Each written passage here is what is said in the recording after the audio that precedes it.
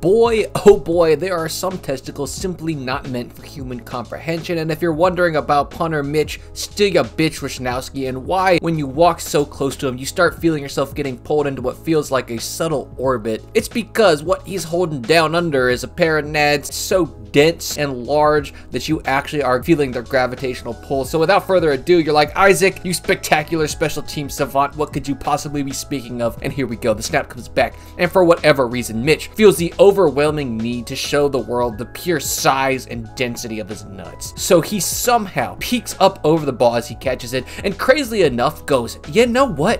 It, and starts to run with the ball. And what blows my mind is as he's taking that first step, there is actually somebody right there in his lane, and I guess Mitch was just eyeing him to make sure he wasn't looking at him, and assuming he wasn't, he was going to run. But damn, when I say that takes colossal nads to pull the ball right here and think, even if he does check back with his eyes, I'm still going to just beat him with speed and take off. And well, to say the least, it absolutely pays off, and it's the easiest run I've ever seen for a fake. Unfortunately, if this man right here would have decided not to dive at somebody's needs, realizing that that is not in fact a valid blocking or teachable technique, it would have stood, but it got called back. And I think the whole NFL world jaws dropped upon seeing this testacular play.